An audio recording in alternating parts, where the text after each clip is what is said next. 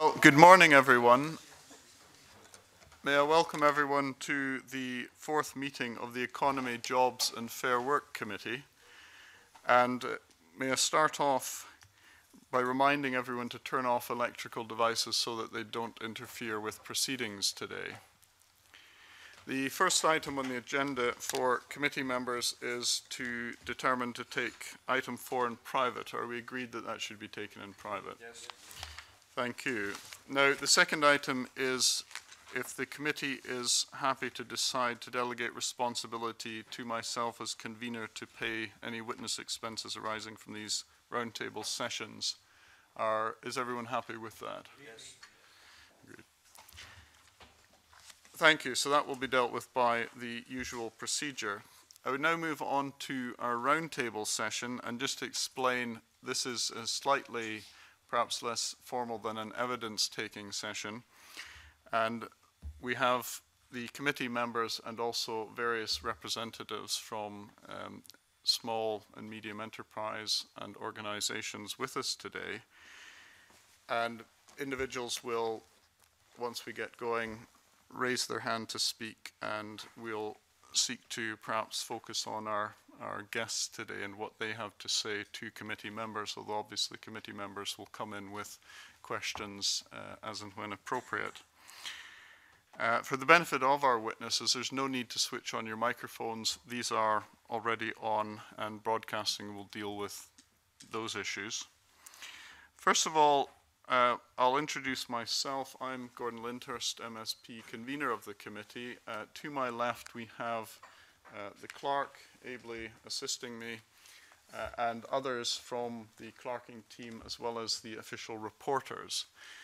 If I might start then perhaps by doing a round of introductions and just asking everyone around the table to introduce who they are, what organization they're from, and just a very brief introduction as to what their organization or business does.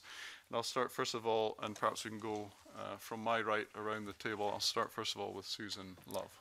Okay, Susan Love, I'm Policy Manager for the Federation of Small Businesses, and I won't say any more because you've just heard from me.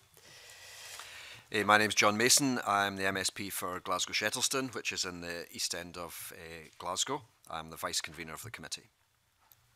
I'm John Lee. I'm Policy Officer with the Scottish Grocers Federation. We're the National Trade Association for the independent convenience store industry in Scotland.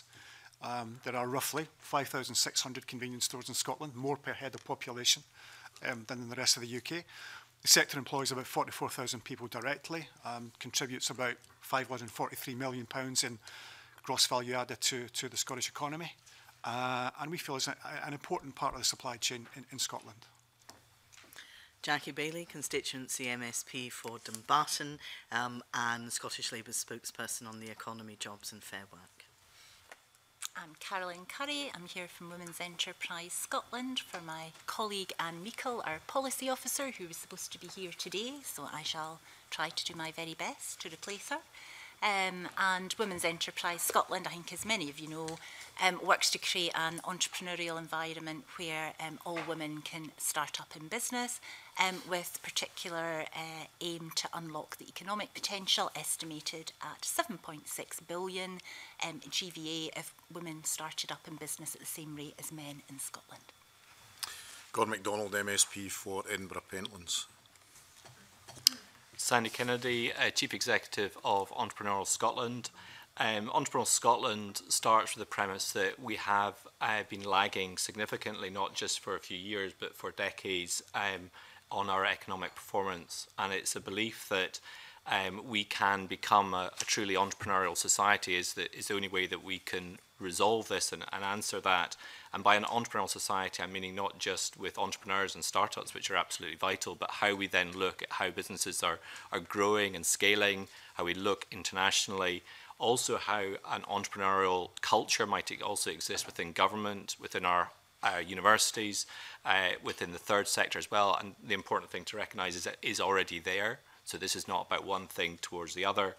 How we do it is we have a network of many of the most famous or most successful entrepreneurs coming through, and that there are many people who are coming in behind them, and it's about joining the dots, working together collaboratively, but with a very high ambition.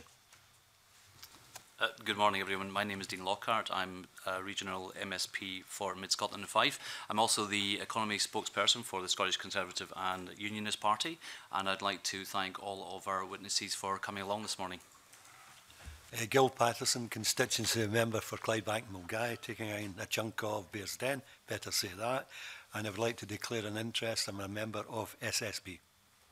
I'm Colin Mason. I'm Professor of Entrepreneurship at the Adam Smith Business School at the University of Glasgow.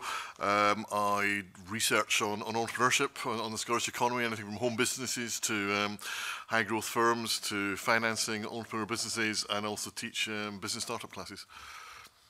My name's Andy Whiteman. I'm a MSP for Lothian Region. My name's Alison Grieve, Chief Executive of G-Hold. We invent and manufacture handholds for different industries, and our main focus is export, where we sell to 20 countries worldwide, both products and licensing our patents. I'm Gillian Martin. I am the MSP for Aberdeenshire East.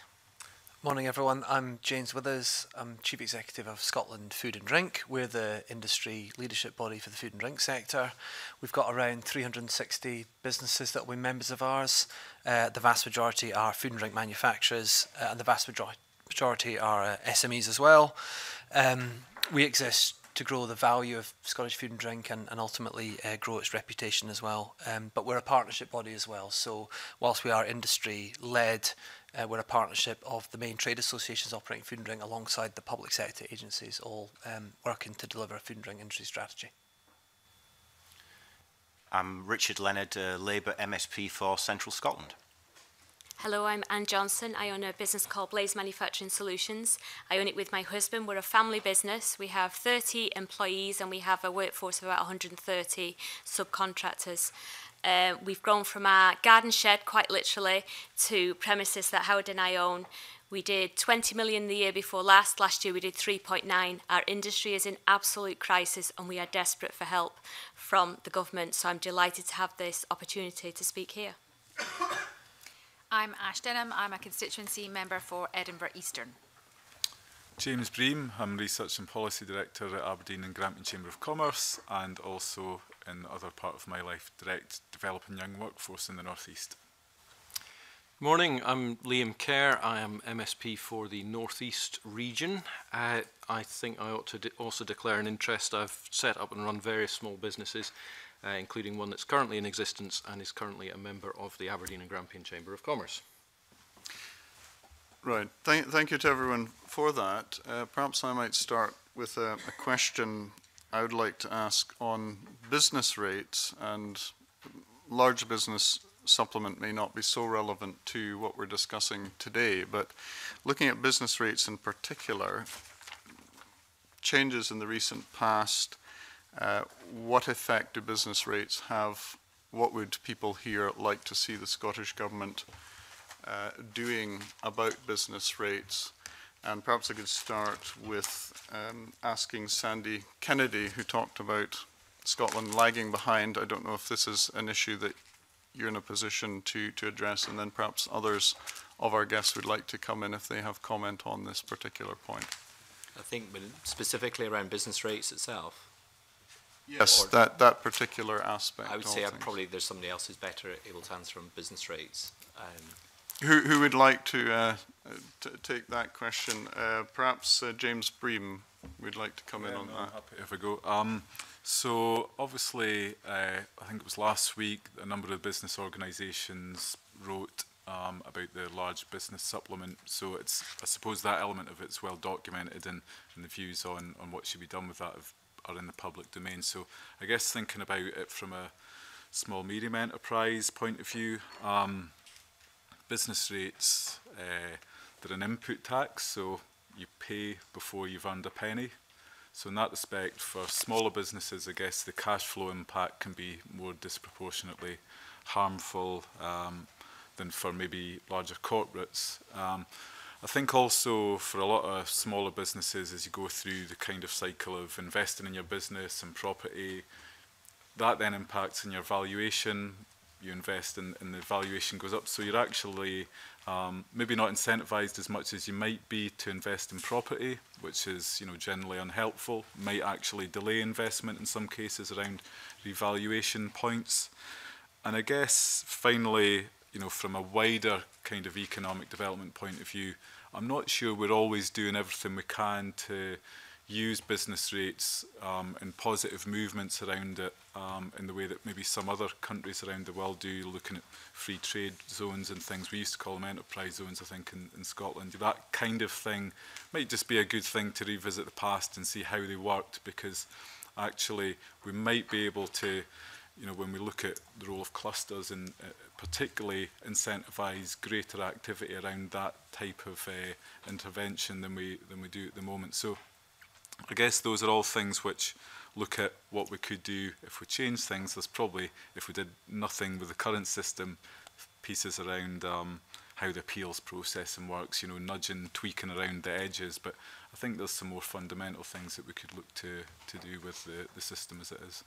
Do you have specific countries in mind that we could take an example from, or might be helpful to reassess our own approach to these matters? I think there's elements probably of different countries that you might look at, but if you look at the way that a lot of the Middle Eastern countries work around trying to attract clusters of business in the oil and gas sector as an example, there are a number of them throughout the Middle East and Eastern Europe who have free trade zones. So basically they're quite specific about what types of company they want to get into that area, and it really is about trying to build strong clusters. And actually, with the reviews that are being undertaken by government at the moment, the thing about clusters that they actually have to be close together. That's the whole nature of a cluster, as well as being a sector. You can't look at geography and the sector in isolation, and so that seems to be an obvious tool that you could use. At the moment, do I see many local authorities thinking like that? Probably not, but it's maybe because, you know, if they were to take that risk, I think they would be fairly significantly financially hurt in the short term. So it's about using business rates as a growth tool rather than as a way to raise money. And I think that takes quite a long-term view on business rates as a tool, which, you know, I'm not sure we have at the moment. James, thank you. Can you say something about small business bonus and how that's been helpful to small businesses and supported new businesses as well? Maybe the FSB are better placed, but yeah, it's certainly something that's been helpful. It's been welcomed. I wasn't with the Chamber, you know, when it was introduced, but it was certainly something that, as an input tax, reducing that burden is really something that business finds extremely helpful in terms of that cash flow position. I think, again, when you look at how we use the small business bonus scheme, looking at where the cliffs are and making sure that we're taking account of companies who are around those margins, that's probably, again, a bit of evolution rather than revolution, looking at how transitions impact when you jump up to the next level. Again, something that we hear feedback on that it might be useful. Again, that's a way to evolve the existing system rather than make a complete change. Was it Anne Johnson wanted to come in, and then Dr. Lee also? Yeah, but from the small businesses, I'm talking about shop owners, just one real example is the hardware store in Lawrencekirk. What we're finding in the villages on the outskirts of Aberdeen is because of the downturn in oil, so many people have lost their jobs, no one's spending any money. The hardware store had expanded, and by expanded I mean just put a bit of a makeshift roof on the back of the hardware store so they could sell gardening equipment, then found themselves with an enormous hike in the business rates, and that's the number one thing that's really stopping them from growing or actually existing just now. Dr. Lee? Thank you, Convener. Just to pick up on Gordon's point, yeah, the small business bonus is very welcome. From our point of view, the government has signalled its commitment to maintaining it, which is great. But if there was some way that we could find of almost taking the politics out of it and ensuring that the small business bonus became a permanent form of rate relief without any strings attached, that would be that'd be very, very helpful. I guess the problem with business rates is that they keep going up. From our members' point of view, they are continually asking, what do we actually get for our business rates? More and more they have to pay for their own recycling, waste collection services and so on. As citizens, they are paying their council tax, but they also have to pay their business rates as well, and in return seem to be getting very, very little back for them. We need more frequent revaluations. I think most business rates at the moment are based on a time a few years ago when the value of commercial property was much, much higher. So if we could look at some kind of freeze in the poundage, small business modes becoming permanent and more frequent revaluations, I think those things would be extremely helpful. And I think Susan Love wanted to come in, and then John Mason. Thank you.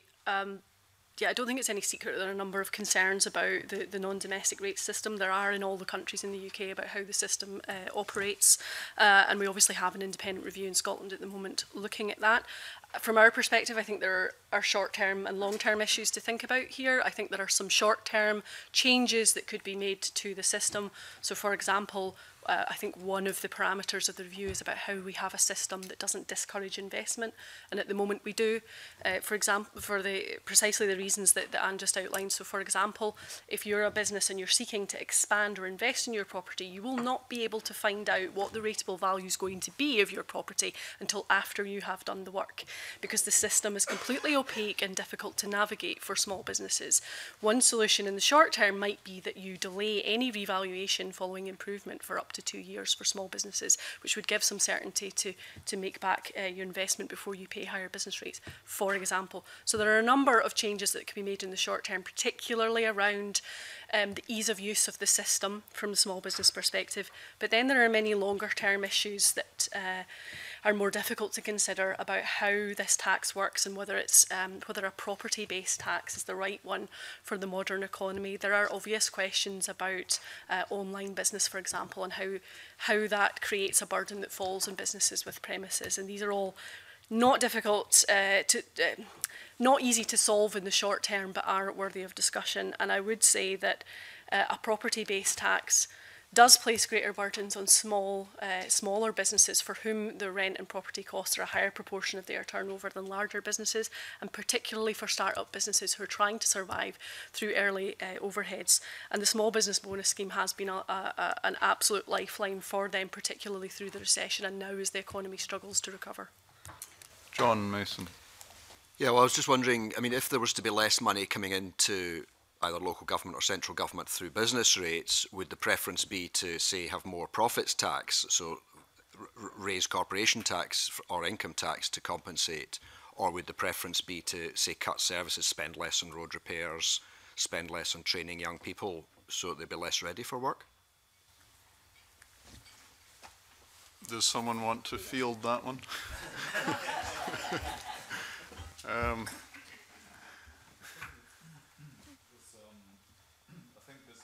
Generally feel as though the proportion of the total revenue that's being committed to government is being placed more upon the business than the general public. That's a perception that business has. Would they be happy with a profit tax? I think this is exactly the point that Susan's alluding to. There are always going to be winners and there are always going to be losers with whatever you do.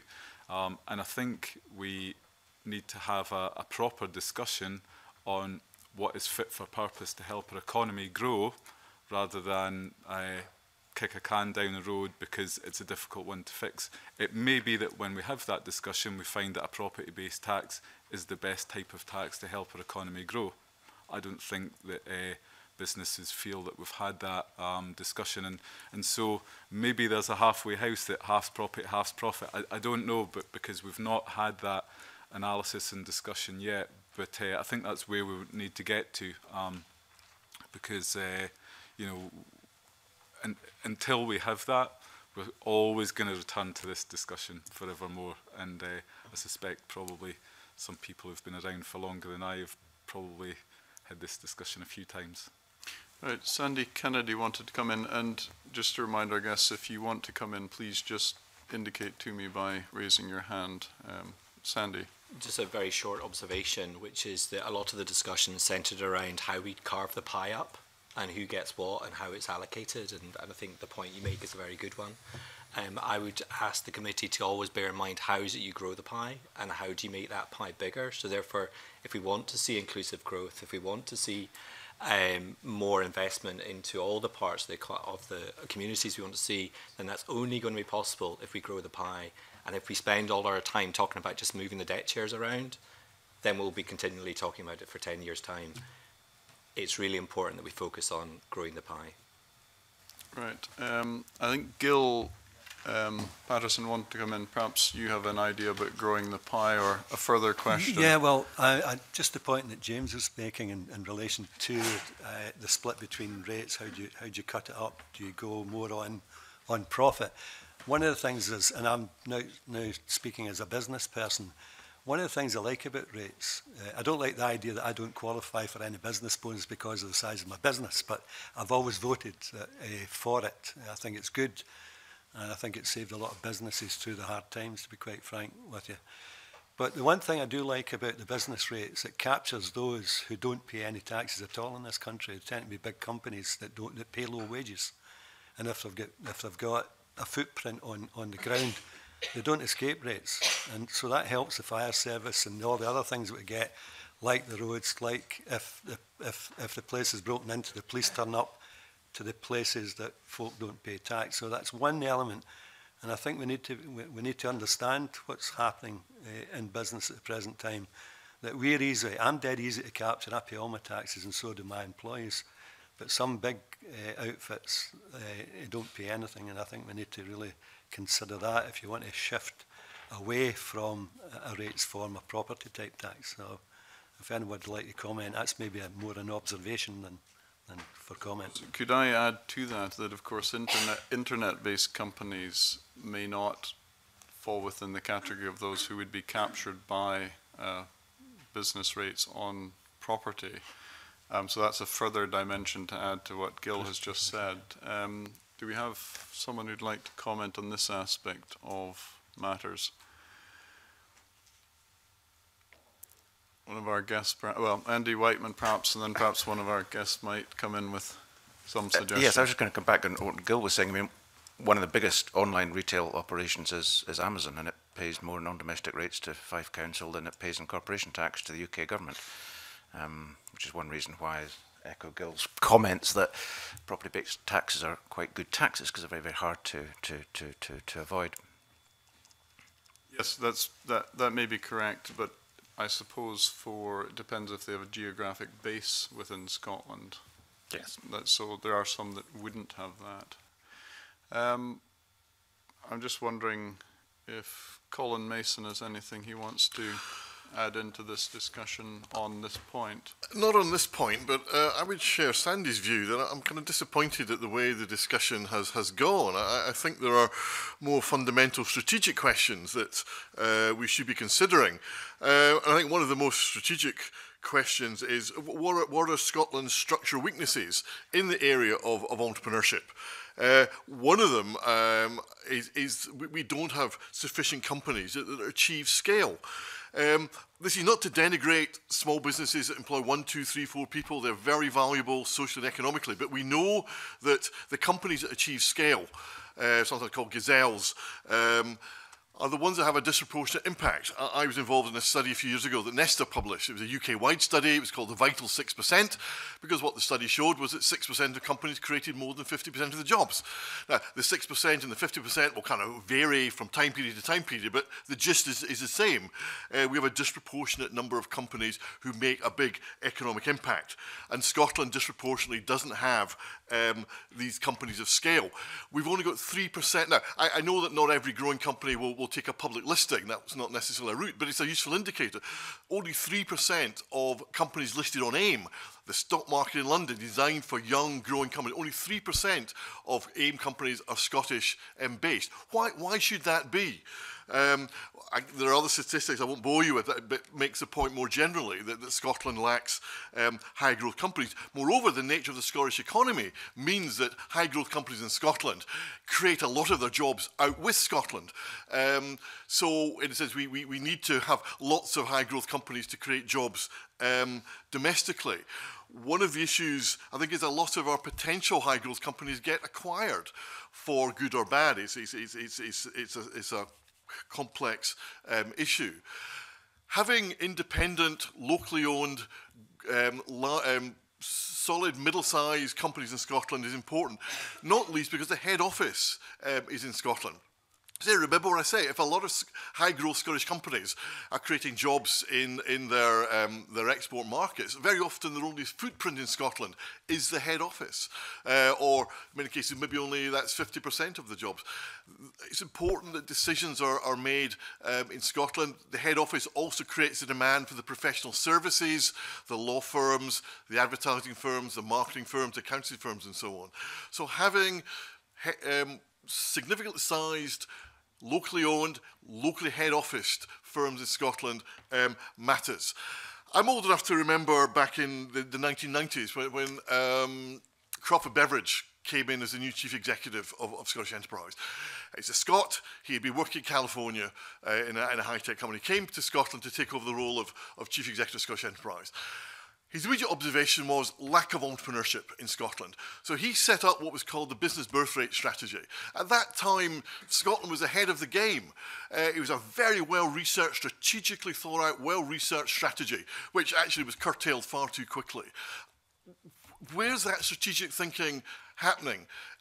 I don't see it happening. I'd like to see some kind of think tank or some kind of working party set up to actually really nail these strategic issues and propose some meaningful policy solutions. Thank you, Professor Mason. Gillian Martin and Jackie Bailey wanted to come in. I don't know if one of you has a new point or on this point, perhaps we... Gillian, was it a kind of new point, but it's kind of linked into what's been talked about as well. Right. Well, perhaps if you just want to come in at that point, Gillian. I'm coming here with feedback generally from a well-known company in my constituency who was talking to me about the barrier that they want to grow.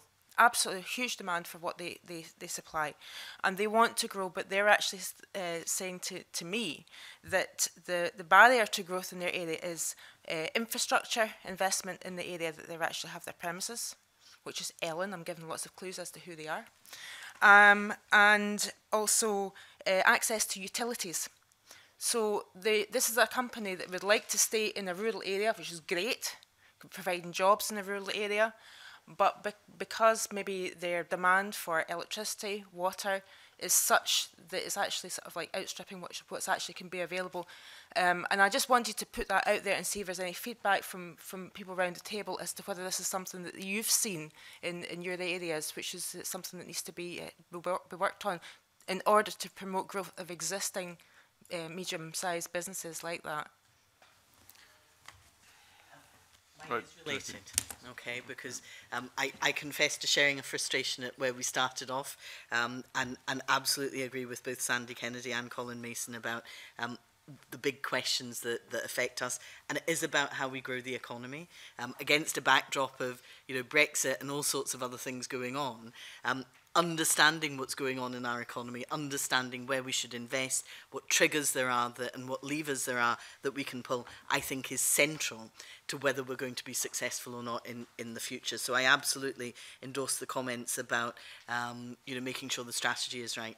I would add to that making sure that the institutional clutter is also right, and there is a review going on at the moment that I would be interested in hearing people's views on. But I suppose in my head is it about investment in infrastructure, as Gillian's talked about? Is it education? Is it exporting, entrepreneurship and innovation? Is it all of them together? And getting a feel from you, as to whether it should be SMEs that are that engine room for growth, or whether it's the large corporates, you know, and where should the balance be struck? Because if you're looking at high growth companies, a lot of them will not necessarily be SMEs. And is SE's, Scottish Enterprises, approach right to simply target high growth companies? Because they come in for a fair amount of praise and I think also criticism as well. So is the institutional architecture the right to support that kind of high growth strategy? And finally, the government's economic strategy is supposed to be that overarching framework. Not many people disagree with it. If you compare this government's economic strategy to previous government's economic strategies, they kind of hit the same buttons. But therefore, where are we going wrong? Is it just we're not implementing it? You know, is it the fact that there's no action plan or monitoring framework? What is it? Because we talk about these things constantly. In the 17 years I've been here, we've talked about this same subject several times. So what is it that's going to make the difference? I wonder if Colin Mason wanted to come back in at this point, and then a couple of our other guests. Well, one thought would be that I think policies tend. High growth firms come in all shapes and sizes, but I think there are some mythologies within policymaking about what high growth firms look like, and in particular that their technology, they're high tech, they're commercialising the state of the art technology, which is not the case. But it means that I think a lot of the schemes to support firms are based on these myths about what a high growth firm would look like. So I think that it's appropriate for policy to be agnostic about what high growth firms look like. I mean, if you think of the most recent, or the kind of present generation most successful entrepreneurs in Scotland, there's the two Toms, Hunter and Farmer, retailing and car repair. There's John Boyle and travel. None of these guys would have qualified for public sector support because they're not deemed to be in sectors where there's growth potential. Look, Barrhead, I'm just pick one company at random. Barrhead Travel, that's probably one of Scotland's most successful companies. Travel agency, but clearly they've seen niches and opportunities, which is what entrepreneurship is about. It's seeing opportunities that other people haven't taken. Another problem with policy is to see this divide between manufacturing and services. If you go into the room and talk to business, that's nonsense. Some of the most successful companies in the study I did for Scottish Enterprise a few years ago, they call themselves solutions manufacturers. At the core, they have a manufacturing product, but they build around that various kinds of services. They say if we were just a manufacturer, we'd be competing on price, we'd be out-competed by the Chinese, we'd be out of business before we know where we're at. But we're adding this intellectual value. So it's actually about business models. It's innovative business models that's the key to success, not necessarily the technology that people are working in. So that's one of my thoughts on this subject. And what can the Scottish Government or the Scottish Parliament do about these things, going down to the detail, because of course the devil is always in the detail, and some of the issues that have been raised are perhaps matters of detail rather than high-level strategy, but the difficulty is putting that into something that can be done about. Well, I think Sandy's paper quoted this Sherry Cootie report, a report by a Cambridge technology entrepreneur on, I think she pointed the need UK-wide for scaling up. I would like to see a kind of Scottish Cootie report, a report on the Scottish context, the scale of the problem, and what we can do to create an infrastructure that not necessarily by any means all provided by the public sector, on how we can support entrepreneurs with the ambition to scale up, and to avoid the kind of the problem of anecdotes that you kind of inevitably kind of get in this kind of debate. So that's what I'd like to propose, is a equivalent of a kind of scaling up strategy, like the business birth rate strategy of 30 years ago. What do you think of that, Sandy Kennedy? 100% endorse that, and no surprise there. I think for those people who don't know the Sherry Cootie report, what she does is she has 5 recommendations as to what she thinks the big differences that can be made. The first one, I suppose, sits outside of what can be done for the actual businesses, and that is greater transparency and collaboration across public, private, third sector, because we're all in this together. and therefore we need to collaborate and we need to pull together. So James and I were talking before that many of the things that his members face are the same things that Entrepreneurial Scotland members might be able to help with, and vice versa. So I would urge greater collaboration by all of us, and we, you know, I see that clutter that you were talking earlier about, Jackie, is very much there, and it's not just in the sort of the agency side; it's elsewhere. So that's the first point. But the second and the third, the first, second, and third, relating to businesses, were all about people. They were all about: do we have the right talent flows coming through? Do we have the right leadership capabilities, particularly when we're looking to export? And do we have the right connectivity? And connectivity is about people, and connectivity particularly into new markets. That is absolutely vital. So the point I would say, and I think again it comes to the point I was saying about growing the pie, the other thing we've got to recognise is this is not something that just we've got your limitless amounts of money to throw at. We have a finite amount of money. If anything, we've got to accept the amount of money that the public sector can put towards this is going to go down rather than up.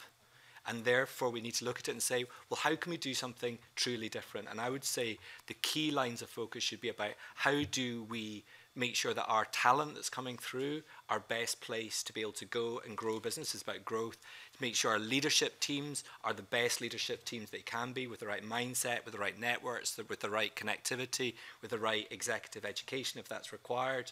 And thirdly, we need to get greater connectivity into new markets as well. That is about the people side, and ultimately people is about culture. So therefore we've got to look at how is it, and this is I'm saying collectively, how do we collectively as a government, as a private sector, as a community of the third sector, work together to change our culture to become an entrepreneurial culture. And an entrepreneurial culture isn't just about businesses making profits, it's about how do we look at, how do we solve problems within the NHS. So for that reasons, I've been working with a number of civil servants within Scottish Government about how do we bring these tribes together? How do we bring the Steve Dunlops of this world who are driving change in Scottish canals along together with the Mike Welshes of Black Circles or the Richard Dixons? And it's only by working together that we can make a difference. Thank you. And Carolyn Curry, do you share these views that have just been expressed? Pretty much. I think I'd like to pick up on the point that Colin made. What does high growth look like? I think we do a lot of the right things. We look at sectors to understand where sectoral growth is coming from, but often actually high growth tends to surprise us in terms of its nature. It's very much a mix of the people, Sandy picked up on that, the personal traits that come through. Certainly, from our experience, we've just consulted with a number of women-led businesses, and there are some interesting trends coming through. We heard earlier this morning there's certainly an increase of women starting up in business, which is of interest to us, but also there's a change in the demographic coming through. There are more older age entrepreneurs coming into the market with the benefit of corporate experience behind them, so quite a different type of person coming in and with a lot of skills and talents at their disposal. And I think one of the key questions is how do we identify the mix of entrepreneurs that are coming through and pull those talents through to best advantage? I think Sandy's point on leadership is really well made. I would certainly say that actually diversity within a leadership team is very, very important. So how do we actually harness the talents across the entire ecosystem to get real leadership and to make entrepreneurial Scotland a very exciting place to be that is open and inclusive to everyone? Because if you can bring everybody together successfully, I have no doubt that we could create a very, very entrepreneurial culture. It is that mix of different people from different backgrounds being able to come together to share what they know and to bounce off that really can often take ideas and idea generation to the next level. And I think we touched briefly on the enterprise review. There is a structure here already in Scotland to help businesses get that support. I think what's really important is that we understand the end user experience and listen to those voices and see how we can make that support more tailored to current needs, but also to the needs that we are seeing coming through that pipeline, and best shape that support to deliver. Thank you. I just want to bring in a couple of our business people here before returning to some of the members of the committee who would like to raise some points. First of all, James Withers. Thank you, Convener. I'm keen to probably echo some of the themes that have come out, and I think we're getting some really interesting areas now, and particularly the issue that Colin Mason raised there about scale, because clearly we need to achieve scale if we want to internationalise, if we want to build our markets here and build them overseas as well. But how we achieve that scale is going to be crucial, particularly in a country where we're dominated by SMEs. So in my sector, in food and drink, 90% of our businesses employ less than 10 people. So we're not even at the S part of SME yet. We're really down at the micro end. And we can talk ourselves into that being a barrier to sector development. And I fundamentally disagree with that. I think it's absolutely a strength that we have. It is diversity, it is authenticity, and in a sector like ours where we're trying to build a national identity around provenance, about consumers' connection with individual brands, small can be beautiful. So how do we achieve scale whilst not losing that diversity of small businesses that are out there? And again, if I just look at our particular sector, and 8-9 years ago, food and drink was static, it wasn't growing at all. And now in 2016, we've got turnover up 43%. And really interestingly, the growth of manufacturing of food and drink in Scotland is growing at twice the rate of the UK average. And when you strip all of that out and think, well, why is that? What different is happening in Scotland? It comes down to collaboration. And to me, how we get small SMEs to work collaboratively is the game changer, and that allows individual business to retain their identity, to retain their talent and entrepreneurialism, but achieve scale by working collectively. So to pick one subsector of ours, there are about double the number of independent craft breweries in Scotland in 2016 than there were 6-7 years ago. The old school model is that to achieve scale, some of those bigger independent breweries need to merge, or the big guys need to take over the small guys. That's a highly unexciting prospect to me. And I think for most customers that are out there that are interested in understanding the background to the brand that they're buying, that independence and that small, that craft, that artisan is important. But those brewers need to work collaboratively around logistics. They all need bottles and packaging and pallets. They're all interested in getting into the same markets in London as they are internationally. So to the question you asked a minute ago, to one of those giving evidence, so what do we need to do? We need to think how we support collaboration. So there might be 200 food and drink businesses that are account managed by our enterprise agencies. Most of them are at the bigger end. We need to think how we, through account management, through the support that the business bodies provide, how we support collaboration. So in a world of tight funding, how we deliver a one-to-many solution by bringing small businesses together and identify what those common issues are. And that starts creating mentoring networks, and a lot of the magic that comes out of us bringing business together will come if we can facilitate that kind of collaboration. Right, I think I saw, I'll come to Anne Johnson next, but I think Alison Grieve, you were nodding your head in agreement, did I? Yeah, well, our products have spanned both food and drink and also technology, and I was really impressed by the collaborative work done by organisations like Taste of Arran, who are different food producers, but who export together and have a collaborative brand, which I think has worked very well for that organisation.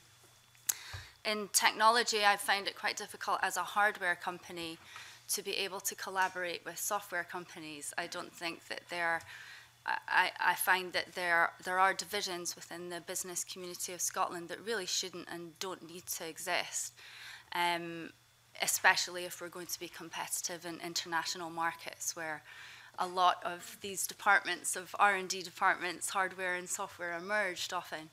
But I'd like to talk about growing the pie with a very small project which is very focused, a bit like you talked about, looking through the large end of the telescope and looking in. I've been working quite a lot with California State University and their teaching department who promote mobile technology in education. And I have formulated with them an idea for a pilot project involving 12-year-olds, because I believe a lot in education and in children sometimes showing us how it's done.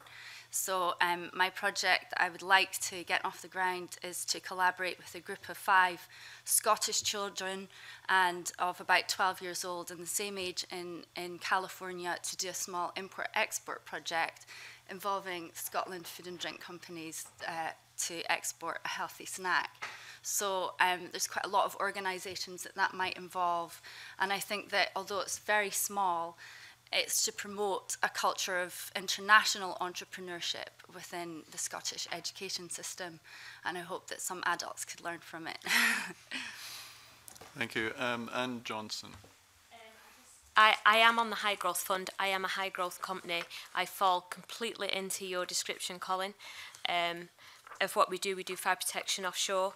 You start off your company, until you turn over about £10 million a year, everybody leaves you alone. The minute you tip over that £10 million, the globals see you as a threat.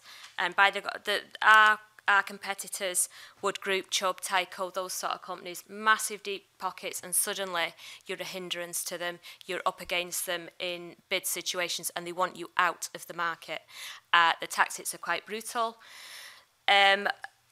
The problem you get is by the time you've done 10 million, you're generally 10 years in and you're really tired. If you're a family business, you've lived it, breathed it, and you do live and breathe it every minute, second of the day with your kids. Your kids are fed up of you talking about it. They work in our business as well. And you start to think, someone's going to offer me loads of money. I don't blame anybody for selling out. We've not sold out. We're still continuing down. What can the Scottish Government do? Well, actually, you do an enormous amount already. We're part of Scottish Enterprise. They literally couldn't be better. They've been fantastic. We're parts of the Chamber. Elevator is marvellous if you're starting off your business. I'm part of ScotEdge. That's a great thing for the entrepreneurs to enter, and the prize money is £100,000. Marvellous. SDI, because we want to internationalise, fabulously supportive. But what extra could you do? The problem we've got is because we've been in a downturn, the operators are now saying they won't give work to us because we're too risky. So what could you do for that? You could maybe stimulate the market, actually. We're desperate for drilling to be in the UK. So I'm not saying help me. I'm saying help higher up the economy and just leave us to it, and we'll be okay because we'll work away at it. Also, maybe guaranteeing bonds for working abroad as well. That's a huge problem because banks don't want to know you because you're in a downturn. The other thing I wanted to address was Gillian's point about working in a rural location. The only reason we managed to stay afloat was because of an MSP, Nigel Don, who stepped in and talked to BT on our behalf. Nobody else would listen, absolutely nobody, and it was actually an MSP. And I don't think companies know how helpful an MSP can be. And I think it's up to us to make those relationships with our MSP so that we can filter through the message back to you, so you know what's going on and also how you can help and how we can help you as well. Thank you. I think James Withers wanted to come in. No, sorry, beg your pardon. James Bream. Second best one. I think James Withers already had come in on this, sorry. No, it was just, I didn't want the point that Gillian made on infrastructure to be lost from the note, kind of raised it about BT. I mean, it's just unbelievable and completely unacceptable that that kind of example of it might be a brewery, for example, is being raised as an example that they want to grow, they're international, they've got huge scope for growth, and they can't grow because they can't get enough water. I mean, I'm sitting here thinking, we've got a dozen of the most powerful people in Scotland here. How can that happen? You know, that needs to be put to the Scottish Water, BT, these organisations, and just fixed. You know, it's just not right, and it should be an easy one to fix, actually. Right. Thank you. I'd like to bring in some of the committee members now. First of all, Andy Whiteman, followed by Dean Lockhart, and then Gordon MacDonald. Andy Whiteman. Yes, my point was really, James has really addressed it, or preempted it really, which was to say that, following from Colin's points about growth, I mean, it's apparent in certain sectors, like, for example, distilling, brewing. We had very large companies. Most of these have gone now, or been taken over, and the growth is in the smaller companies. And some of these companies don't actually want to grow to be Scottish and Newcastle's or Guinness or whatever. I mean, they're perfectly happy. The ones I've spoken to employ 10, 15 people, have extremely good order books, never be short of work, enjoy what they do, and not have all the attendant risks and uncertainties of wanting to double their turnover in 5 years or whatever. So I'm just wondering if people have got comment about that in terms of how we talk about business growth. Perhaps, Susan, you'd like to come in there? I think for us this is a bit of a recurring theme when we talk about, you know, fixing the Scottish economy, which I agree which we talk about endlessly. And I suppose we feel very much that we have to remember that this is the economy we have, and if we want it to do more, we have to work with it, not against it, and work with what the people who are running the businesses want to do and what motivates them, what interventions are effective. And one of the issues might be perhaps they see their value in delivering those wider social or economic benefits in their place, rather than seeing themselves as contributing to the bottom line of Scotland PLC. Perhaps they see that as a valuable end in itself, providing jobs and activity and income and a service for local people, and sometimes I think that can get overlooked. And so I suppose when we're thinking about the enterprise review, one of our questions is about what is the balance we want between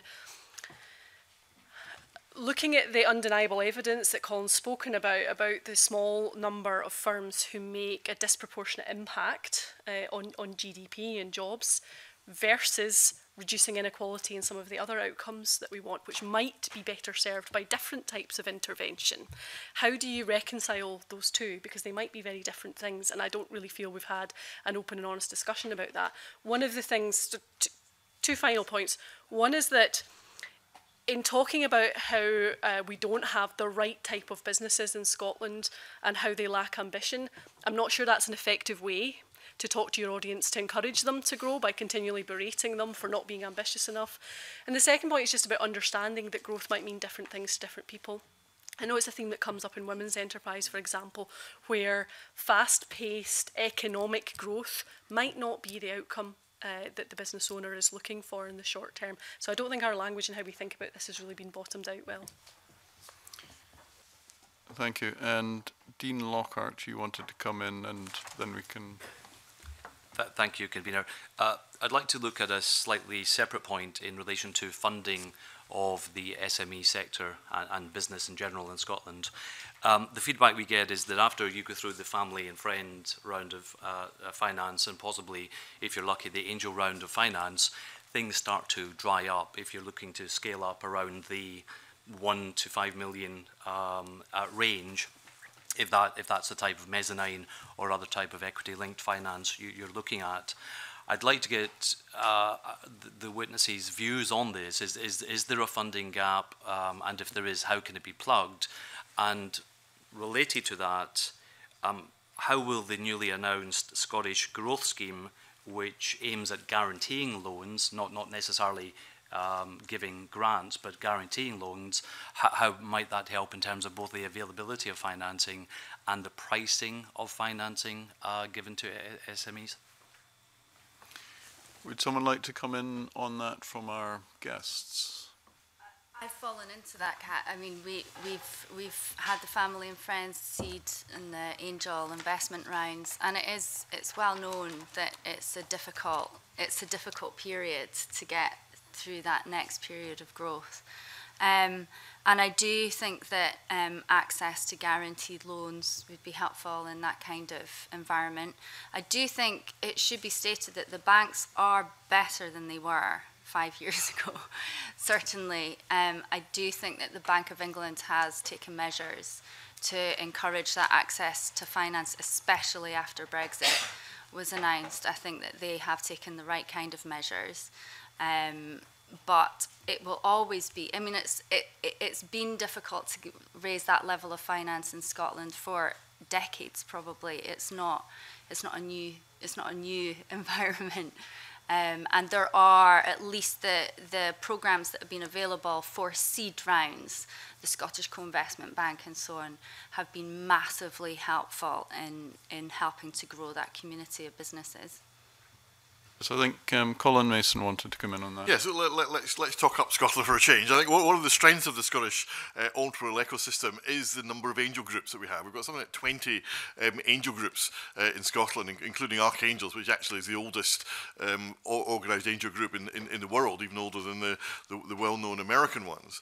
And they do tend to go. They take the kind of third stair of the escalator, like the family and friends, solo angels, then angel groups, and with the syndication that's possible through the co-investment fund and so on, you can cover up to 2-3 million quite easily. And in many cases, with the falling cost of technology and so on, that is often enough runway for a company to grow, to succeed to whatever point it wants to be. In some cases, we do need a 5, 10, 15 million pound injection.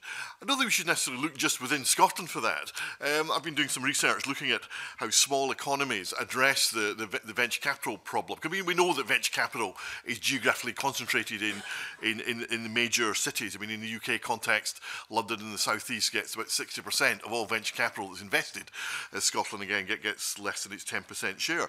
But in many countries, they're setting up what we call pipelines, connections into other countries to access venture capital. New Zealand has got a link into Taiwan with the Taiwanese venture capital organisation.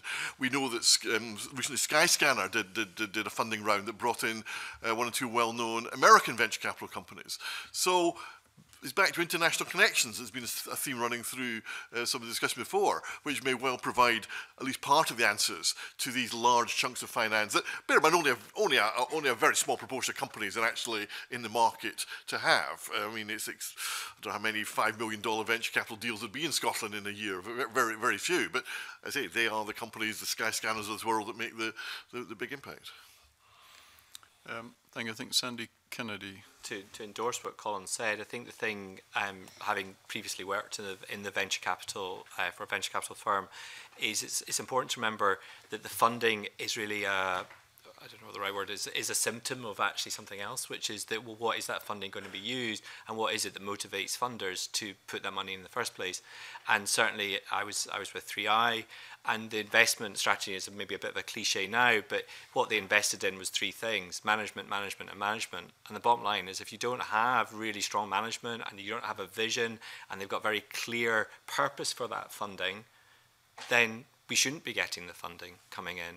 And that doesn't mean there isn't a structural gap, and I 100% agree with Colin and what Dean was saying as well. So I think that's really important to recognise that it still comes back to the leadership and the management that's in place in those businesses, and what we can do to support those coming through. Okay, and John Lee. Thanks, It was just really to say that the key issue facing our sector is very much what we might call the cumulative impact of costs. A lot of these costs emanate from legislation, particularly from the UK government. The most obvious one is the National Living Wage, which has a huge impact on our sector.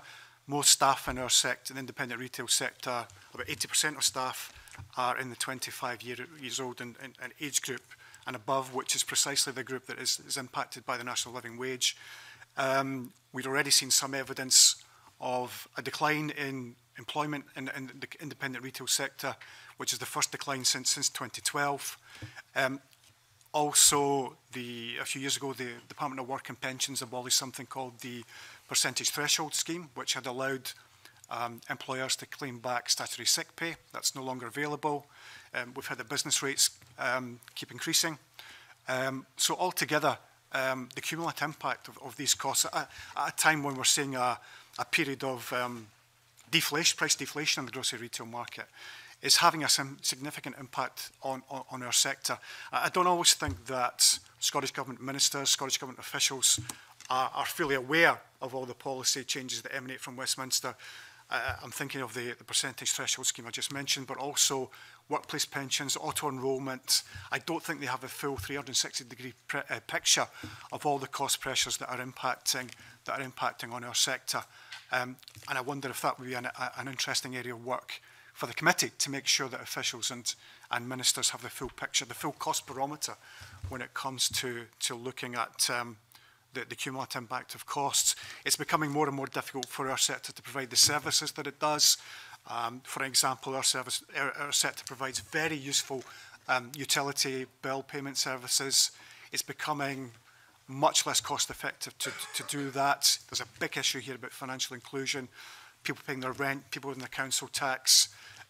So all of these issues are now impacting our sector, and we're beginning to see a drop-off for the first time in retail employment.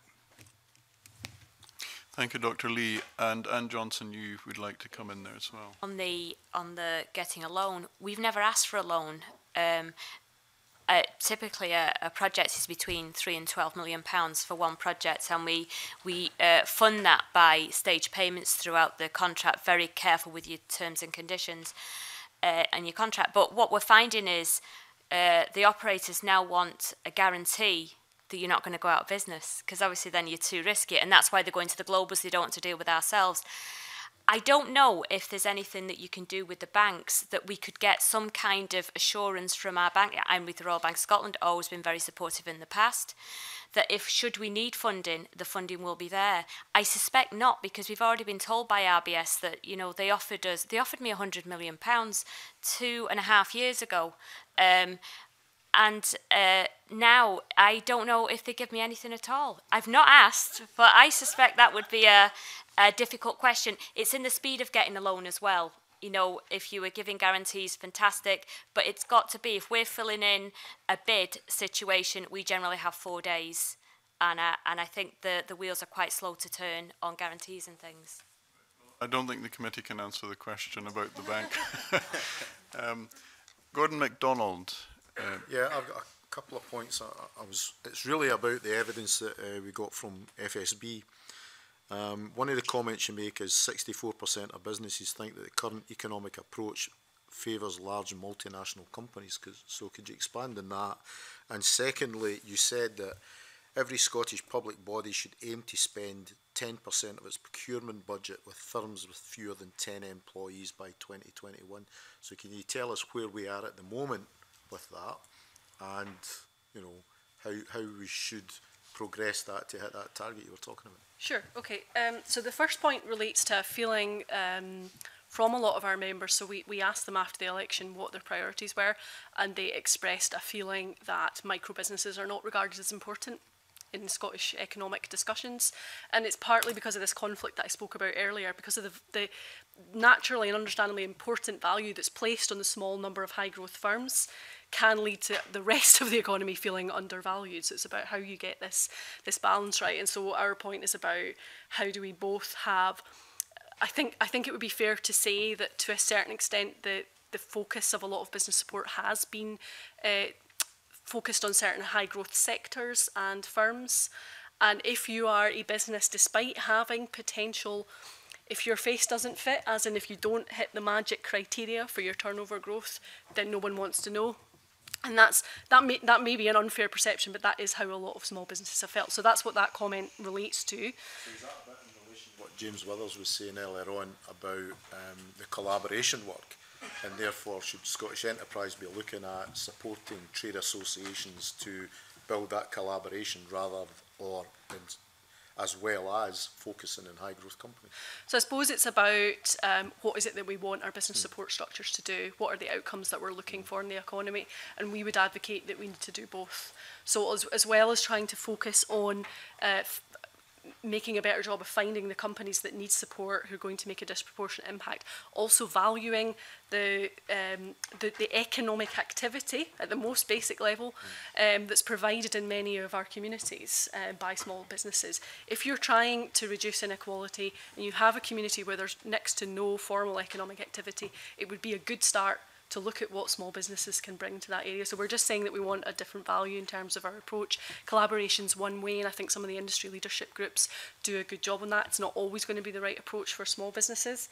The procurement remark in particular, in terms of spend with micro businesses, because of the consolidation of procurement following procurement reform in Scotland over the last 10 years, there has been a reduction in the generally in the percentage of number of small businesses locally who engage in public contracts. Now, you can debate whether that's good or not, because there are benefits that flow from that, but but there are fewer firms who are getting public contracts. That has started to improve with some of the measures that have been put in place, and we're hopeful that some of the measures in the Procurement Reform Act will have a beneficial impact, but there are also threats flowing from that Act as well. So at the moment, I think we're about 7% with micro businesses.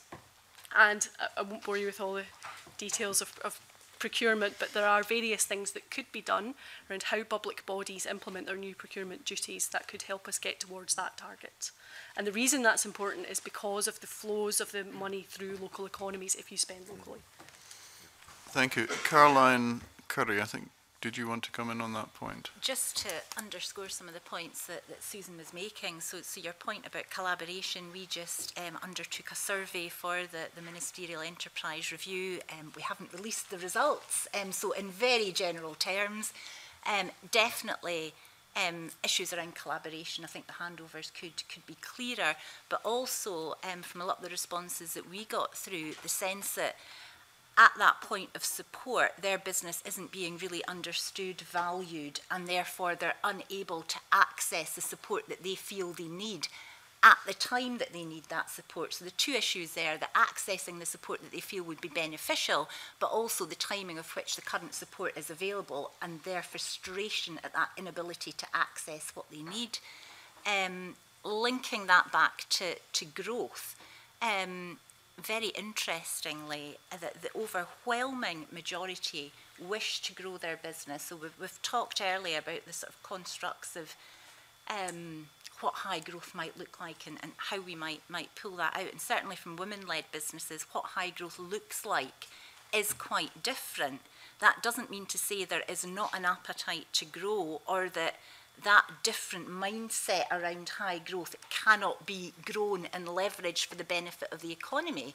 I think all we need to do is understand what that looks like and understand the support that we could actually put around that. I was really interested in Alison's comment about the small exporting pilot that you were going to undertake. And I think initiatives like that on a much broader scale would resonate with a lot of women-led businesses. So that sense of having grown something that is very important to them in their local community and the benefits that that has brought to that local community particularly, I think a lot would resonate with the rural community aspects that have been brought up, that importance of growing a business in a rural community. But actually, if that community has links to another community globally, then that internationalisation thought and ambition can be linked in. It's just about how you might go about linking that and making those connections. It's perhaps a little bit different to our current structure. Thank you. And James Bream. Yes, so on the local procurement piece, and I do see, and we hear about this kind of move to more looking at, and it's understandable going for economies of scale, large tier one companies, and then you tend to lose some of that local impact because labour and work will be bought, along an existing supply chain around the UK or outside the UK. I think, therefore, the procurement process is still looking a little bit at financial value rather than true economic value. And the definition of economic value currently is a kind of set of quality criteria and a financial appraisal, and then you add that together for economic benefit. Whereas actually what they're not counting is economic value, so the number of jobs that might be retained by giving a micro business who's located in the area some of the work, and therefore you're actually counting the economic multiplier effect in the local economy. Now, I don't think you want to have an economic impact as part of every procurement process, but actually understanding that, and there is clauses in there about community benefit. I think beefing those up and using those is probably the tool that you could use, and it's in there already in some cases. And then on your trade organisation, but there is some stuff that happens with Scottish Enterprise particularly. We've run missions in partnership with them to Mexico and Colombia, taking companies overseas. I guess one of the difficulties we face is that as a membership organisation who are self-funded, we would ask members to pay for our services, and the public sector is paid to do that, so companies get that for free. in these occasions, we've agreed with Scottish Enterprise that any company that wants to internationalise can get some money towards that. And I think making that kind of thing more formal, so it doesn't matter who you're going to, whether it's Food and Drink Federation or Entrepreneurial Scotland or Chamber of Commerce, because you're actually trying to deliver the same outcome. How you enter the marketplace should be completely irrelevant. And so who delivers it, the public or the private sector? We need to kind of blur that boundary a bit, because at the moment it is quite fixed actually, unless you can build a relationship. And if you're basing it on relationships, if a person leaves, it kind of tends to fall apart a little bit. Thank you. And I think Ash Denham wanted to come in with a question. I'm interested in just taking people's temperature basically on the issue of Brexit, whether you think there's a potential impact that maybe you're already seeing now, whether you're seeing it, you know, you think you might see it more in the future. So I suppose around if you're an exporter, how important do you think being in the single market there, you know, rather than having access to it might be of, you know, relevance to you? Or if you've got sort of concerns around maybe limits on free movement, whether that would affect you in terms of your employees. Sandy? I mean, just I think it's probably important to open it up to others. I think in terms of the attitude, it varies massively across the different sectors, different organisations and different sort of leaders in different organisations, different sectors are seeing it very, very differently. So I think it's important to see it across there. I think the thing that particularly my community, and I admit I'm biased in the selection, is they tend to be entrepreneurial. And therefore they see opportunity coming out of this as well, and really have taken it and said, well, we have to deal with it. I think I was surprised, and we have, you know, gone to speak to them. The freedom of movement is coming out is much stronger for our communities, and we don't have a bias towards tech, but we cross over into tech, and they're very concerned about it. Goes back to the Sherry Coutu report that if talent is perhaps the single most important thing, if you're having your talent pool restricted, and that's not just in terms of what does or doesn't happen, the uncertainty is very significant. Many of these businesses have, you know, 75% of their employees might not be UK nationals. Then I would say that was the big thing that is universally concerning, but otherwise they're just getting on with it. Anne Johnson? From my point of view, we work in some of the shipyards in Germany. We need to be able to go and work there, so that's the free movement the other way. Just a very small example, our local post office was going to close down. The only thing that's keeping it going is the Romanians that are working in the fruit industry locally. They send money transfers back every week, and they get a fee for doing that. And the people from the post office said it's the only thing that's keeping them in business. I was astonished. So we have a lot of Romanians, Latvians, a great mix of people who very hard working within our own area. To stay in Europe cannot be at the risk of having another referendum, though. It will kill just about every business that I know of, because the oil operators have said publicly if another referendum is stated, they will delay their drilling plans. Already they're not going to drill in 2017, and heaven knows how we're all going to survive. But if they delay it any longer, we won't have an oil industry anymore, because all the drillers will have gone bankrupt. And did James Withers want to come in on this one? Yeah, I suspect there's an entire whole very long session on Brexit on its own, so I won't go into too much. But specifically to the question that Ash raised there, 30% of the workforce in food and drink comes from Europe, and 80% of our food exports go to Europe. So it's kind of the ball game at the moment to a large degree, and we can't grow without that workforce. I think engaging in ensuring that Scottish priorities are emphasised in a UK exit negotiating position are critical for SMEs in Scotland, and finding a mechanism to do that will be will be central, I think, to our future. But there will absolutely be opportunities too. We know we rely far too much on Europe for our export business. Whisky's the one exception to that have kind of conquered the globe. The rest of the food and drink sector is really quite immature in exports, with the exception of probably salmon and seafood. So prioritising where those new FTAs are going to be overseas, and for us that's North America, Japan, China, top of the list, is important too. So I think there's a good level of discussion happening at UK level about what the post-Brexit plan looks like. I'm not seeing that in Scotland, and I think having a more open discussion about what that Brexit looks like for Scotland and where the priorities are. And in my sector, farming, fishing, food and drink is a much, much higher priority for the Scottish economy than it is for the UK on average. So we need to be highlighting the differences between the Scottish position and elsewhere. Thank you. And James Bream? Yeah, I'm just looking at our statistics, and I think, you know, it flags up some of the stuff. It depends where you are and probably what type of business. In the northeast, we've got more disposition to be concerned about free movement, I guess possibly a little bit more international, and we also have quite a lot of Europeans in the fruit picking sector particularly, but also stuff about changes to regulation features very highly. Actually, the rest of Scotland, from Scottish Chamber's point of view, they're looking at access to the single market, freedom of without tariffs. So I guess that paints a picture of we're different around Scotland, and it depends who you ask. But I suspect we probably all know what the issues are, and none of them look to be very easy to solve. So I'd wish you good luck with that. The advice and support that companies are looking for, it is actually a little bit about guidance, you know, as this starts to pan out, because I think people are frankly just getting on with stuff at the moment. Nothing's actually changed apart from things like currency impacts.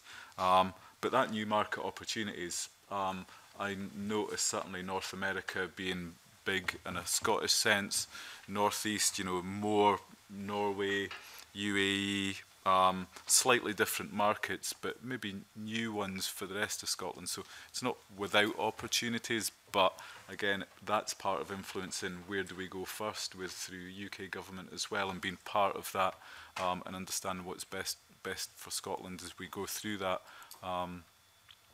Yeah. Thank you. And I wanted to move on then to Liam Kerr. Thank you, Convener. So I'm just after a few comments, really. First of all, from Sandy and Carolyn, I'm just interested in your opinion, following on from Alison Greaves' presentation, which I enjoyed in the papers very much. What do you think can or should be done at school level, at school curriculum level, as regards entrepreneurialism, financial education, that sort of thing? I'd also be interested in comments on a number of the papers talked about fair taxation and light touch regulation. And I'm just interested to know at a practical level what is meant by that, particularly because James Withers mentioned earlier on about collaboration kickstarting craft ale. My understanding is that at least part of that was due to a significant tax break in the last 10 years. So I'm interested to know how the tax system can be used. And finally, perhaps Dr. Lee in particular, now this is where I have my small business hat on. I would have a concern about the Scottish Business Pledge. I'm concerned with obviously auto-enrolment coming in, things like this, that actually things like the Scottish Business Pledge could disincentivise growth. And I just wonder if there are any comments on that, particularly from Dr. Lee and anyone else. All right, who would like to start?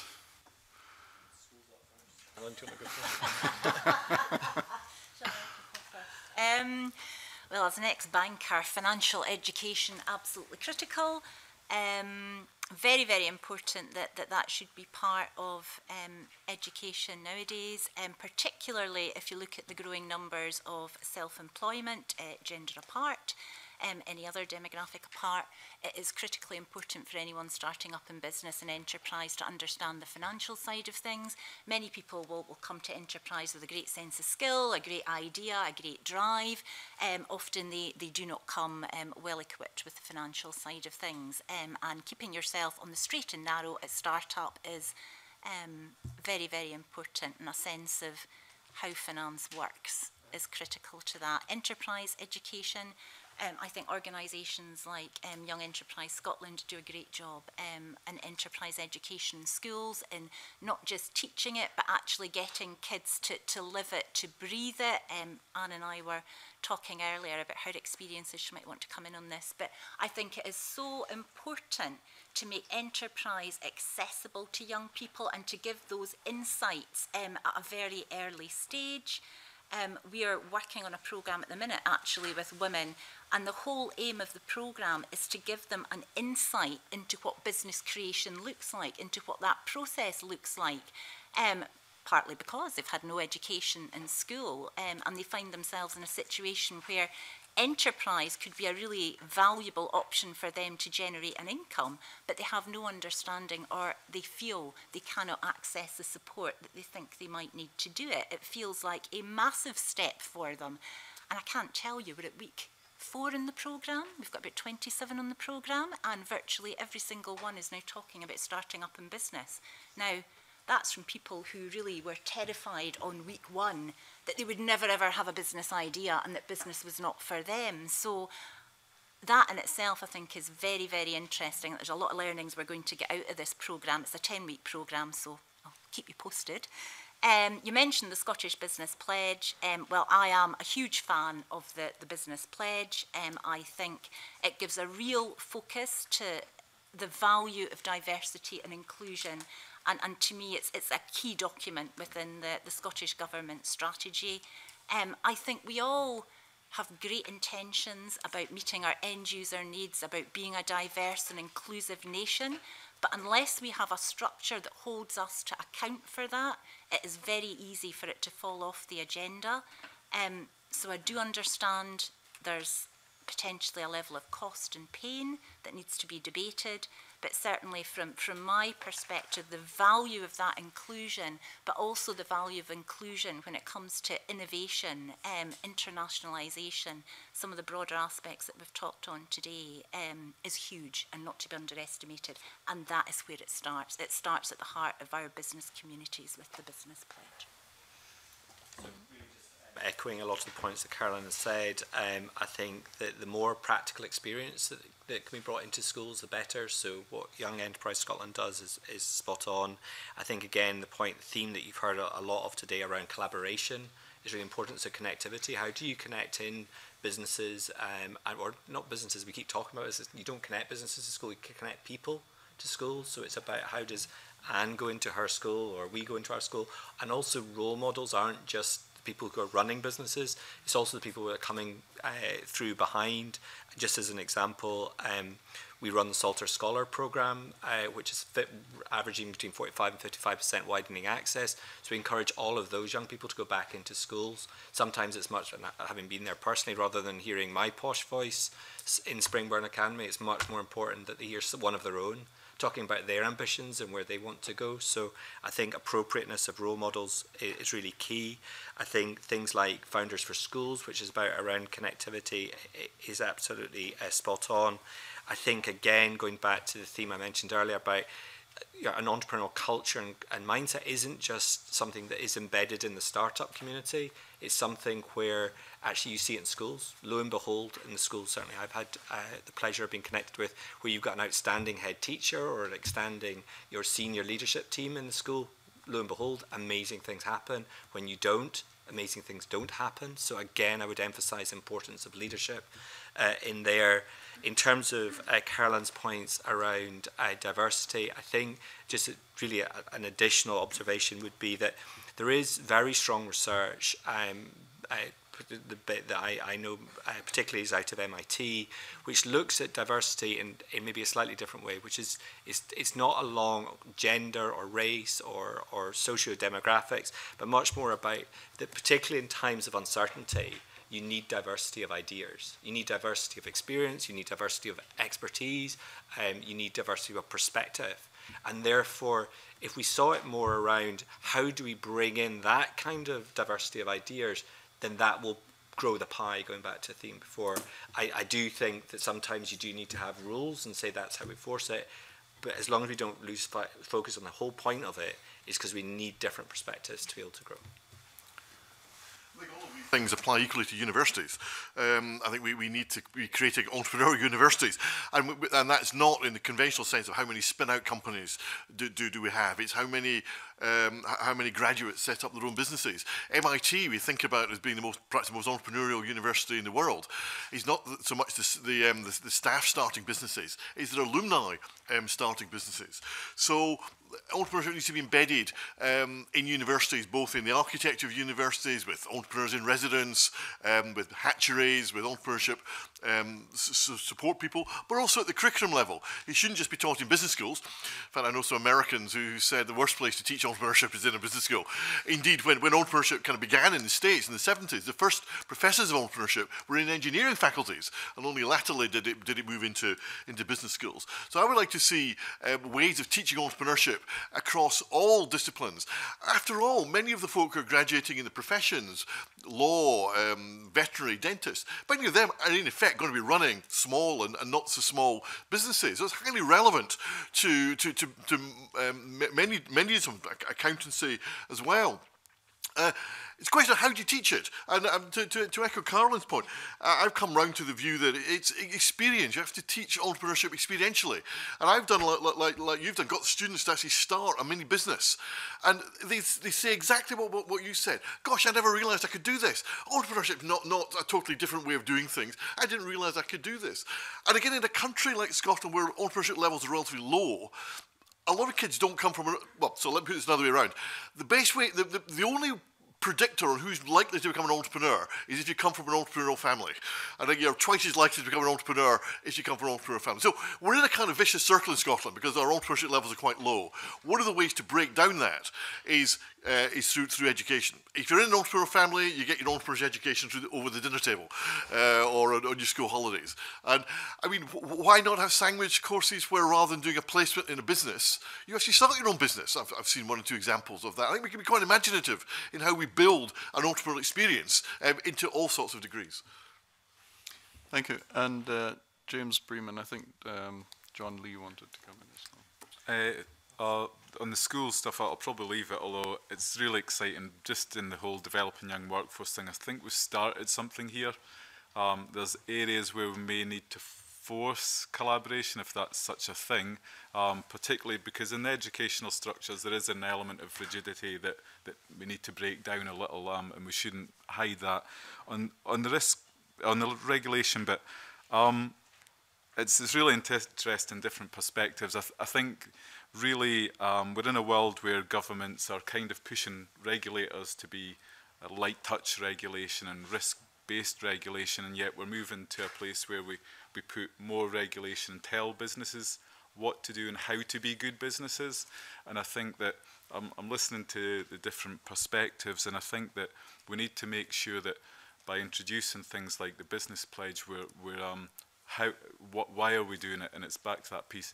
I'm not sure we can create diversity in businesses with a quota, because it's about what the business is and how people think. And I accept there are different views on that, but my worry is that we're telling businesses how to be good businesses, and so by saying you should pay this, you should have this type of person in your organisation, and you must internationalise and all these things, well actually you kind of push some of the market out of being a good business. And I suppose I'm an economist, so I'm naturally dispositioned to say that the market will sort all this stuff out, and I realise that doesn't always happen. So maybe I'm not an economist after all. So you know, that's just my nagging worry on this stuff, that actually we're just pushing this stuff a bit too hard at the moment, and again what you start to do is actually burden business, because they start to worry about, are we meeting this particular regulation, rather than just being a good employer and doing the good stuff that businesses do. No, yeah, it was a good point that Mr. Kerr made about the business pledge. I think it's a very laudable thing. One of its key elements was a living wage, which was essentially aspirational and voluntary. I think any progress towards that was kind of torpedoed, I think, by George Osborne pulling the national living wage out of his hat without any real consultation with industry. I think even the Low Pay Commission were taken surprised by it, George Osborne's two legacies to our sector have been the national living wage and the sugar tax. Thanks, George. So we think that what this is doing essentially is it stopped people moving towards that living wage, which was essentially aspirational and voluntary, and imposed on them a living wage which takes no account of the size of the business or the profitability of the business. Susan earlier outlined a very useful typology of businesses, micro businesses, small businesses and medium businesses, rather than looking at them as SMEs. The living wage takes into no account the size of the business. It's very difficult for a small business to absorb these constantly increasing staff costs. For a business now, staff costs are really not under your control. They're now really under the control of the UK government. So I think a problem is that with the national living wage is that it's torpedoed any move, I think, that a lot of businesses in our sector were willing to make towards the living wage that the Scottish Government has promoted. And I think the performance of the business pledge has been less than stellar. I think only about 250 companies have signed up to it. So I think the national living wage has been quite unhelpful in any move towards the kind of wider adoption of the business pledge by our sector. I'm just wondering on the last point, are you saying that because there's a minimum wage has been set, that means that businesses will not move to a slightly higher minimum wage? Well, certainly in our sector, everyone now pays the living wage. I mean, from the retailer's point of view. Whereas before that came along, we were beginning to move towards some discussions with the Poverty Alliance and so on about how we could engage a little bit more with the business pledge and at least encourage some of our members to move towards the living wage that the Scottish Government was promoting. But now they all consider themselves to be living wage employers, and I really have very little inclination to move beyond that. Susan Love. Okay, just a couple of points. First, in the pack that we handed out earlier is a report, School Ties, that we produced recently about the links between local employers and schools, where there's a lot of work to be done. Fair taxation, light touch regulation, I guess fair taxation's in the eye of the taxpayer, I suppose. You know, we could have a whole discussion about the types of tax, how businesses might view fair tax. So if you are a business in a high value, low turnover business, you may view the business rate system as unfair. If you're a small business, you may view it as unfair that you have to pay tax while global companies don't have to pay tax. So a whole debate around what we might mean by fair tax.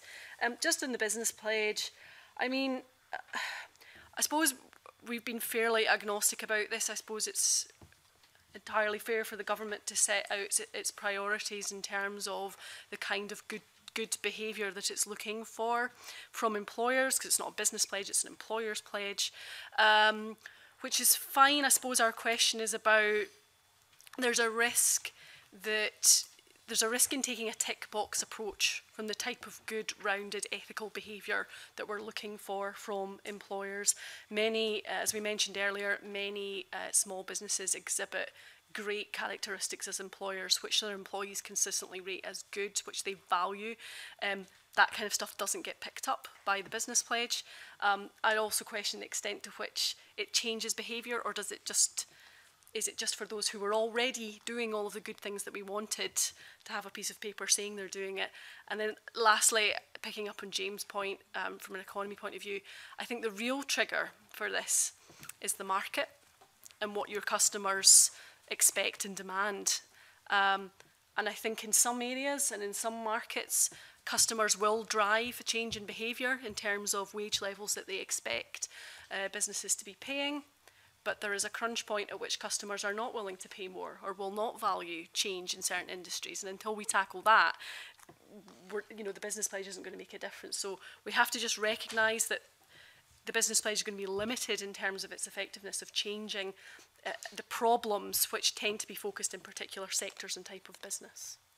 Thank you. Richard Leonard has been waiting patiently for some time to get a question in, so perhaps Richard, you'd give us a question or two now. Well, a couple of observations first, if I may. First of all, on the taxation point, if you look over the period of the last 35 years, the shift in the burden of taxation has been from the rich onto the poor, has been from direct taxation to indirect taxation, which is much more regressive. So I think we need to look at it in the round, and I'm bound to say, and this is where Gordon may stop nodding, you can't have 10 years of a council tax freeze and not expect charges to go up. Referring to just for the record. You can, my good... tax in 1984 or something is now 20%. Absolutely, absolutely, absolutely.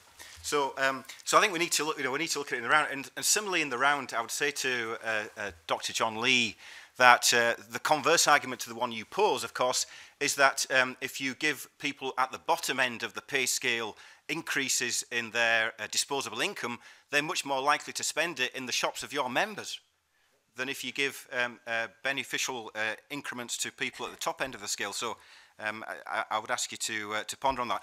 I just want to come back to a kind of an important emergent point that's come out of the discussions this morning.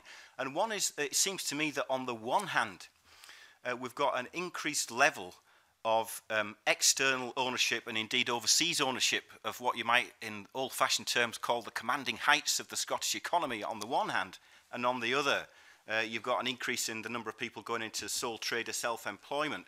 And what seems to be missing, as I understand the way the discussion has gone, is that bit in the middle. And it's not a case of talking Scotland down, it's saying, compared to other countries, maybe we could do better in the development of the kind of medium-sized business. And that takes us back to what can the Scottish Government do, and is the economic development architecture the right one, and that's been reviewed as other people have pointed out. I suppose my immediate and present question is, with the devaluation, albeit involuntary, of sterling, and I recognise it doesn't affect some industries like the whisky industry necessarily so much, but with the devaluation of sterling, that does potentially open up opportunities for an export drive. It does potentially open up the opportunities for import substitution. It does potentially open up the opportunities for tourism. And I guess my question to those in business is, how nimble is the support you get in pursuing those opportunities? In other words, already are you having conversations about how we can drive our exports forward because the pound has devalued? Already are those in tourism having discussions about what can be done to better market Scotland as a destination?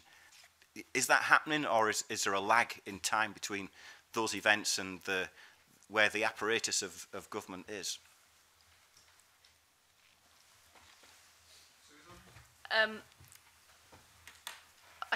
Without commenting on those individual types of conversation, I would just make a comment about the infrastructure, the state infrastructure, and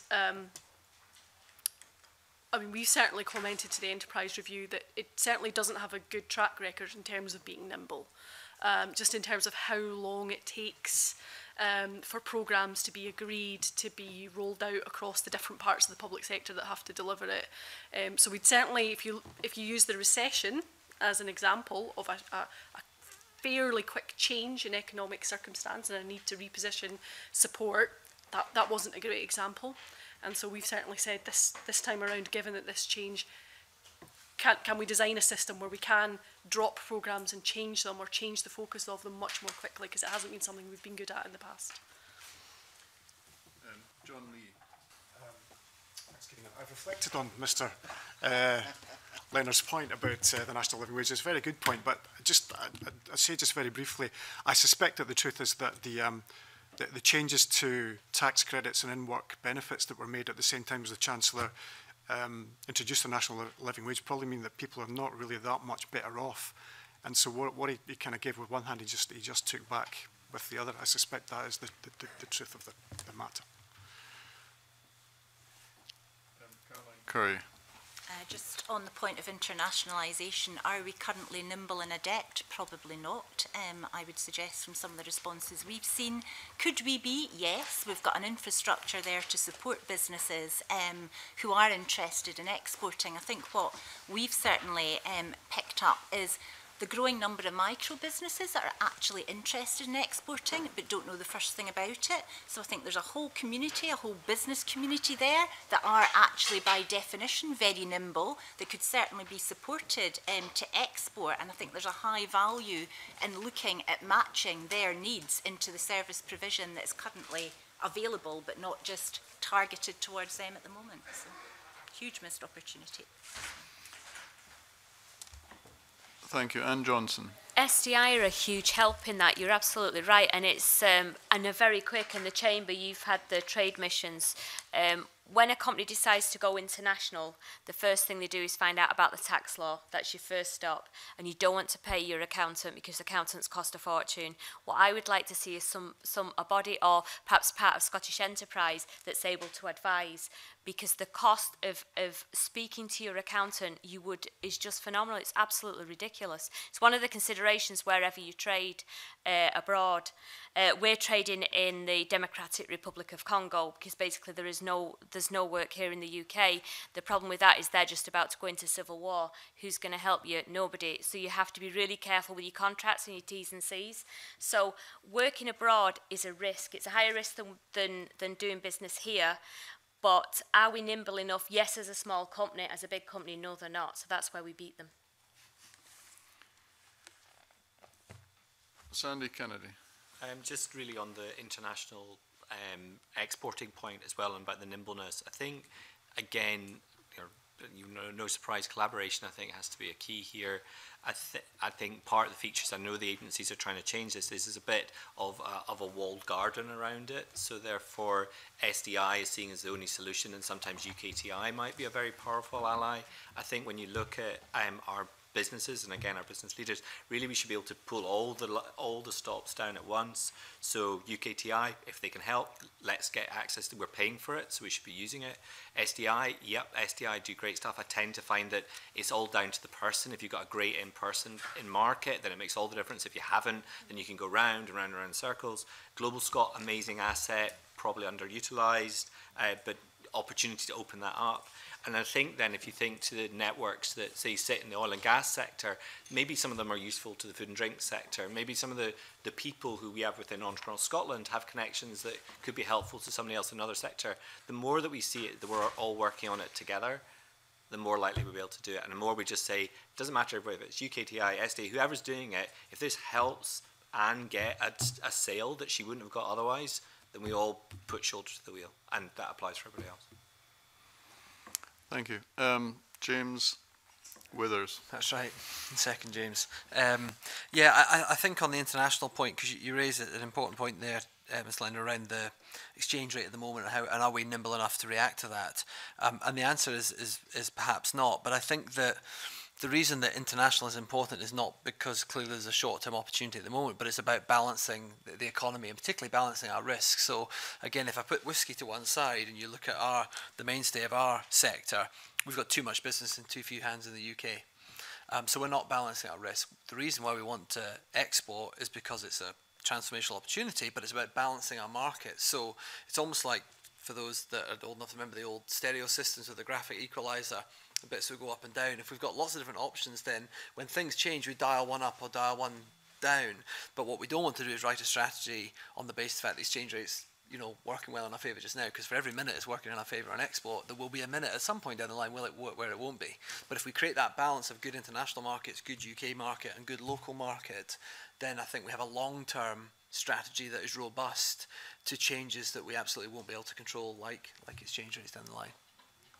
Thank you very much. I'm conscious we're coming to the end of our time here, so I'd like the two representatives from the two SMEs who've come today to the committee to perhaps give them an opportunity just to give brief comment before we close. Anne Johnson and then Alison Grieve.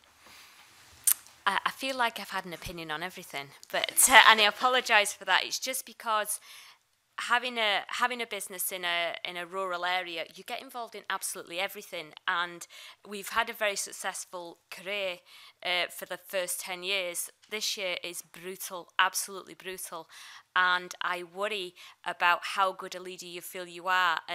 But actually, these hard times make you a much better leader. Obviously, we intend to stay in the game and recover, but we're only going to recover from the help from people like the MSPs. We desperately need your support.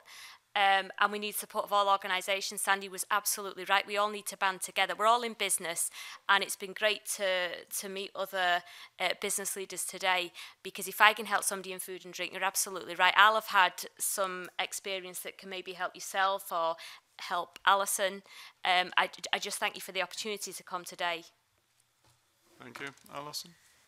Well, I'd like to just finish on a positive note, and it's actually kind of to your point about the opportunities that exist right now. And you're right, I was astounded that there weren't more announcements about how we could capitalise on those opportunities in tourism, and a step-by-step guide for for people who perhaps would have a bedroom going for Airbnb during the Edinburgh Festival, or, you know, a lot of the general population don't realise the small steps they can take in the produce they buy in local shops, in their involvement with visitors who come to Scotland, in businesses who export or could potentially export overseas.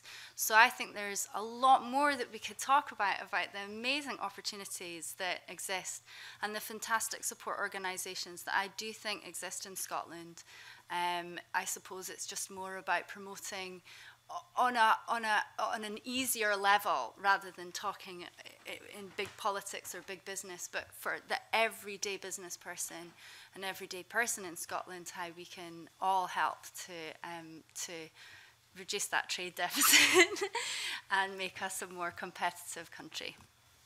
Well, on that positive note, we'll finish this session, and I'll thank all of our guests. Thank you very much for coming to speak to the committee today, and I'll suspend the session so we can move into private session shortly. Thank you.